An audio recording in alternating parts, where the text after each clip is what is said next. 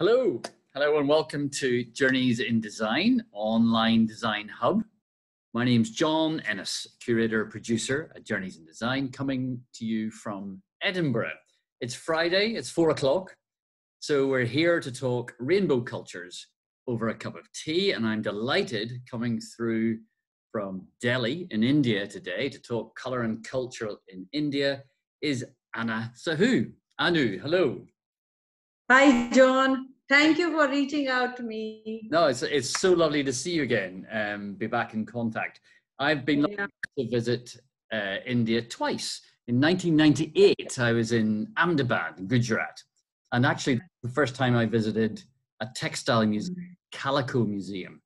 Beautiful. And I picked up so much about the culture of cloth production and textile trade in India, which is obviously 1,000 years old, long before Britain ever had contact with the continent. And 2014, to your wonderful family home, I have very fond memories, and in particular of your parents-in-law, your mother, an amazing cook. No meat in the kitchen for 30 years, amazing. And far from Delhi belly, as the tourists say, my bowels were working better than ever before when I came home from that holiday. And I remember your father-in-law, and I remember walking early in the morning, just after dawn, in the local park, parkland in the artistic area that you're based in. And that was it was a beautiful, calm, meditative way to start the day. So thank you very much. Please pass on my best to them as well. Now, sure. We're all managing this unusual situation across the world at the moment. Here in Scotland, we are out for an hour's exercise every day. That's extended a little bit, and for essential shopping. We're a small city.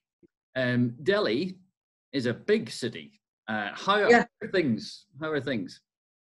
Yeah, and Delhi is like, initially it was complete lockdown. So now we are used to live inside house, because as you know that India and Delhi itself is a very crowded town. So if you go out, it's really difficult to maintain social distancing. Of course. So we are going only for essentials, so not necessarily for... I suppose people are wary of, even though the lockdown has eased, people are a little wary because it's so densely populated. Of course, yeah. So, well, look, we're all managing different ways, and we're here to talk about we start trying to live new normal. New normal. That's the phrase. That's the phrase of the moment. Of course, yeah. So we are both able to draw, in some respects, on a creative part of life, and I'm certainly finding that very sustaining, very nourishing on a daily basis. You are currently, you've been working with your husband Ashish, and we must say thank you to your brother-in-law Al, who put us back in contact just recently. You've been working in media production. Is that still happening? Right now there is no work because of lockdown, and everybody has to stay inside. Of course. So there is no work. So we are just doing retelecast our things, and something we put it on YouTube as well. Oh, so great. Well, we'll put a link to that in. I remember speaking with you both at the time, a wonderful documentary series about river life, and another one, I think, in the making. I'm not sure if that followed up, but the great trade route that goes from right through Kabul and on, that incredible... The Silk Route. Pardon? The Silk Route. The Silk Route, but this, like, juggernauts for... Actually, it was Grand Trunk Road that begins from India to Iran, I guess. Right through, amazing. Yeah, it's trade route earlier. Right. So we want to work on that. We worked a lot, but finally it doesn't happen. Right. Well, we'll revisit that another time. I hope. Yeah, sure. Media production, not so, but you trained actually, didn't you, in political science, and were a newsreader sometime in your home province. Tell us a little bit about that. Yeah, after finishing my post-graduation, my master's, I started working just for experimental basis. I just went to this Doordarshan, we called this local regional channel. So I just casually went there and I put my details there and they selected somehow, I don't know. And I started working.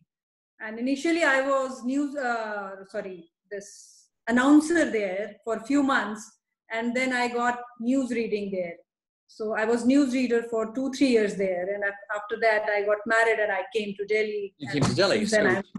And the rest is history, and give my best to the boys, of course. So your home province, rural central India, and of that has spurred on your creative side. And we're here thinking about color and creativity and in India. And behind me, over my shoulder, I have a wonderful painting which you gifted me when I left India, and I hope, of course, turn. But it's a very, it's in my bedroom. It's a very engaging picture with its simplicity. Do you want to tell us a little bit about the tradition of the art tradition that's from? Yeah, what I gifted you is Madhubani painting. It's called Madhubani painting. Madhubani. But as we talk about tribal art, I was actually born and brought up in tribal area. Okay. So I was interacted with tribes for a long time. So somehow it is always in my mind, and I love their tradition, their technology, the way they use that natural things to do, to live rather. So when I came Delhi, and I have plenty of time because initially I am not doing anything. So painting otherwise is my hobby. So I start painting, and painting what I have to paint when I thought. So the first thing comes in my mind is this tribal art. We have many kind of tribal arts in India. It's Varli, it's Madhubani, it's Gond. So the very first thing I started this, we call it Varli art. You see in this shoulder. Oh, it's the other shoulder. Yeah, so it's triangle figure in just red brick background or cow dung background. They use rice powder to paint walls. So it's Varli art. And then it's in the exterior of buildings. It's exterior, outside of the house. They paint to decorate their house that way. Right. And in Varli art, they use only 2 colors. So, but I love colors. I love playing with different colors, and I like vibrant color, bright colors to use in my painting. I mean, I have to come back to this. Anyone who's been to India will just have felt the saturation of color everywhere. It's alive with color everywhere. The street. I mean, it happens through color, doesn't it? But I love this painting. Absolutely. We have the blue figure in the front, who would be Krishna. Is Krishna. We have the wonderful foliage around the outside, those nature colors, those block greens and oranges. And then the beautiful woman with a very beautiful robe. And again, I'm reminded of the Calico Museum. There's embroidery and hand block imagery on that, the inside of the robe. It's a beautiful picture. Now you have one over your left shoulder behind you there. Yeah. And what does that show? That shows 2 kind of tribal art I mixed in this painting. It's Gond art and it's Madhubani art again. So, and the colors. It's my depiction, the way I feel about colors, about things, and blue belongs to Lord Krishna. So cow is also belongs to Lord Krishna. A very sacred animal, of course. Yeah, so I put blue cow is there. So So you're an artist. You've taken the traditions that you're aware of, particularly the ones you were born with, and you're giving something of your spirit into the into these artwork. Yeah, wonderful. So look, yeah, yeah, as we were saying, color is life in India, isn't it? yes. And And I'm sure you heard about, I don't know whether you attended it or not, that color festival of color I is didn't. Holi. Tell us about that. Never been there. I haven't. I have to come back for that. Oh, definitely. You're most welcome for that. So, festival of color is when weather change from winter to summer, Mhm. spring in between. So, spring, when the spring begins, we have this festival Holi. So we use a lot of different color powder to throw each other. So family gathering and lots of laugh and lots of fun and it's Fantastic. festival. And if you be here, so you definitely wonder the way we play Holi. It's water, it's color, and it's like It's a earlier we celebration. used lots of natural color with Okay. different plants and vegetables, but now we use chemical colors. So it is like uh, it doesn't fade out for a few days. So people So have this about them, their skin and things. yeah, of course, the whole skin everywhere, I inside the am. eye. I am making a point of getting. What time of the year is that? It's around end of Feb or March till It's mid the March. it's the perfect time to travel from the grayer Of days course. of Edinburgh. I think that has to go in the diary. Fantastic. Yeah, so this And festival shows actual color love for I mean Indian people love for color. yes, absolutely. And the ceremony and the ritual and the festivals did chance upon the most colourful wedding I've ever seen. I wasn't a guest, but I was almost drawn into the parade, the ceremony. Yeah, They have colours associated with them, right? yeah, of course. We have especially this red color for this wedding ceremony for bride. If you see, for groom, you can use few other colors as well, but for bride, we prefer always red or shade of red. Okay, and does that have a significance in terms of the bride? Red color is belong to purity, sensuality, fertility, and prosperity actually. Oh, that's a great So combination. yeah, so we use red color for that.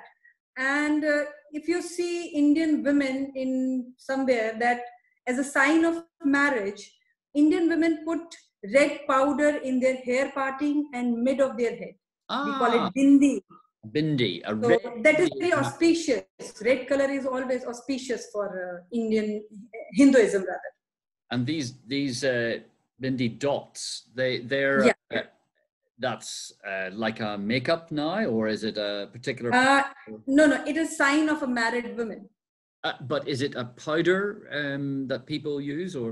Originally, it is a powder, natural powder. We made it with some stone kind of thing, I guess.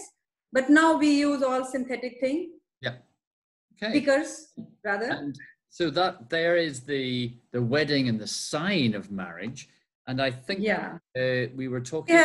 we have many other functions related with this wedding thing. So we use different colors for different ceremonies. Okay. So like we have haldi ceremony before. Haldi. Yeah, before wedding. So haldi is very auspicious as a medicinal use. If you see haldi, turmeric. What color? Oh, Turmeric. turmeric. So a yellowy color. It's yellow. So turmeric is antiseptic. Okay. So if you put lots of turmeric paste in your body, your skin will glow and all the skin problem will gone. So before marriage, you are absolutely ready with glow and brightness with yellowness. Wonderful. So we use lots of yellow color for this wedding thing. And yellow color also belongs to like new beginning and happiness. So that's why this color is auspicious again for us, and we use yellow color again for marriage and other festival as well. I mean, amazing. And those are the rituals festivals. But really, we were talking before, I mean, it's every day of the week, every moment has a color association, and that implies how we might dress or what stones might wear in the jewel. You were talking to me about Hindu mythology in that regard and the days of the week. Without wanting to labor it, it's just so fascinating. Maybe we could just walk through the week together. Of course. So in Hinduism, color plays always very important role. So like we always connect all the weekdays, all the months, season, everything with color. So if you go through for this weekdays, every day is connected with some planet that belongs some specific color, and there is some special meaning of that color for that day. So if you wear that color, so that helps you to prosper, that helps you for this good health. Okay. Yeah. So when does the week start in India? Is it Sunday or Monday? It is Sunday. It's Sunday. Yeah.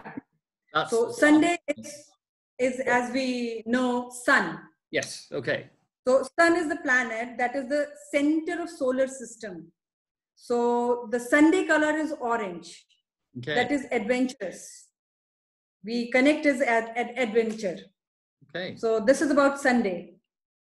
Planet, Sunday, sun, and color is orange. Orange. And the next day is Monday. Monday, yes. Monday planet is moon. The moon. Okay. The moon. So that and moon is white. It's absolutely white. White belongs to purity and wholesomeness. And when you say that and you give the day of the week that, does that mean that people wear white on that day, or what does that mean? I mean, it's not compulsory, but if you wear that, so you want to be in tune with the planet. That gives you positive effect. Right. Okay. Yes. That day, specific day, specific color, so that give you that planet effect positively to you. Right. I understand. You're in astrology, you can say astronomy. We understand that. And a tune to it. Fantastic. Yeah. We're on Tuesday. And Tuesday is the day for planet Mars, and color is red. Right. And that planet Mars and the Tuesday is kind of sacrifice. We understand that color is as sacrifice, and Tuesday belongs to our god Hanuman, the monkey god. The monkey god. Did you say Hanuman? Hanuman. Yeah. Okay. So Hanuman is sacrificing things for God Ram, everything. And this is red. Monday belongs to Hanuman, and Hanuman color is red. So Tuesday is for red. And Wednesday, the planet is Mercury for Wednesday, and the color is green. Okay. And obviously green is nature, is fertility everywhere.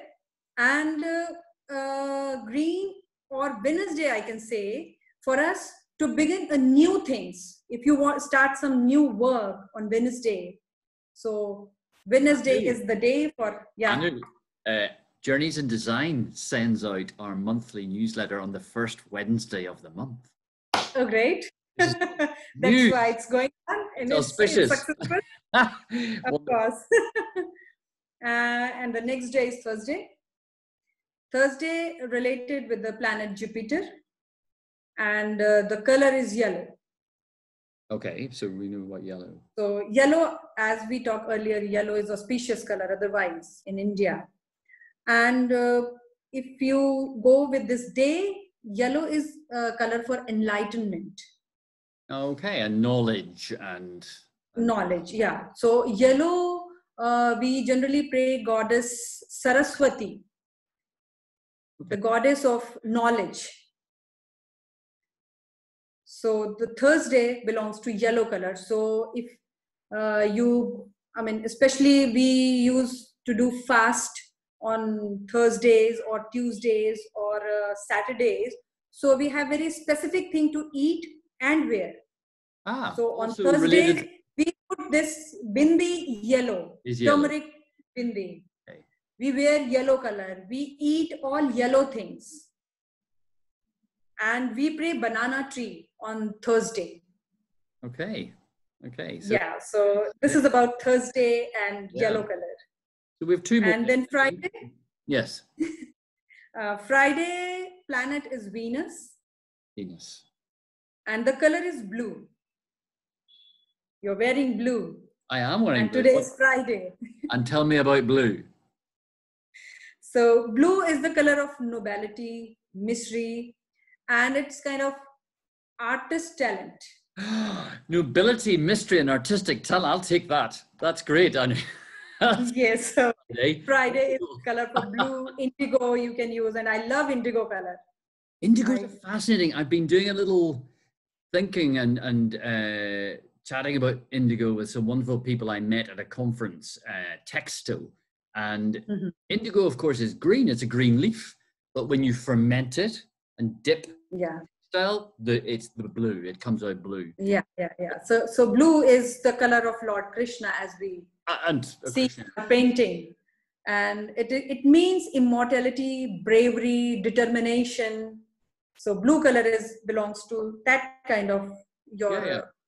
And did you say a planet for blue? Planet Venus. It's blue planet. Venus, the blue planet. Okay. Yeah. Sleeves. And the last one is Saturday. Saturday's planet is Saturn. Saturn. Okay. Yeah, and color is black. Oh. So black color. So in India, generally black is a negative color because it absorbs all the things around.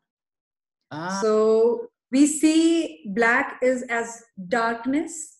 So we generally not using when something good is happening around, some festival or this kind of thing. So we are not using black color for there. And the planet Saturn, it causes distress. So distress is related with somewhat black color. So generally we in Indian mother used to put a black what you call it bindi in their, like with soot or something. Yeah, an infant's face somewhere so that they can protect them from evil eyes. So they to defend from evil. Got you. That seems pretty sensible at the end, on a Saturday. Wow, what a! I mean, you brought you brought that to life, and the implication is that you might choose to wear the color in empathy with the planet and the energy, and be in tune with everything. Yeah, and in this conversation, it's easy for us to find out what to wear today. Because if you have a specific color, you don't have to find all the wardrobe. Okay. What you want to wear. Just find out the color of the day and wear it. A happy coincidence. I've got a blue checked shirt on.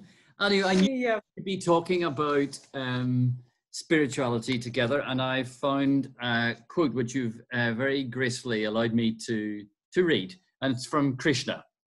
Sure. And it says, "I used to worship the deity in the Kali temple. It was suddenly revealed to me that everything is pure spirit. The utensils of worship, the altar, the door frame, all pure spirit. Men and women, animals and other living beings, all pure spirit. Then like a madman, I began to shower flowers in all directions. Whatever I saw, I worshipped." Which Absolutely. Such a beautiful, exuberant, colorful quote. Anu, thank you so much for joining us from India and helping us share the wonderful color and culture of your fantastic country. Keep well. Yeah, it's very, very nice talking. Okay. Okay, bye. Thank you. Bye. Bye.